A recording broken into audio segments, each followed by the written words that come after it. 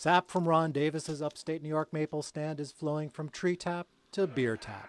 The local syrup adds a touch of woodsy sweetness to the maple amber beer being made by nearby Chatham Brewing in the Hudson Valley.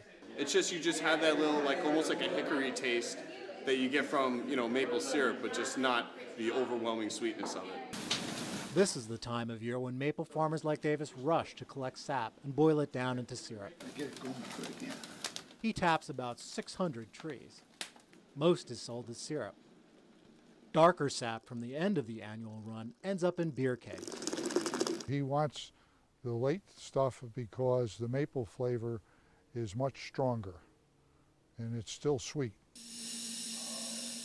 Maple beers fit into an artisanal age when smaller craft brewers extract flavor from everything from bananas to bacon.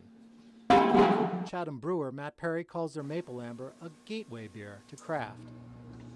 I have to say that it's definitely more popular for the ladies, since it's a little more sweet than your typical bitter beer.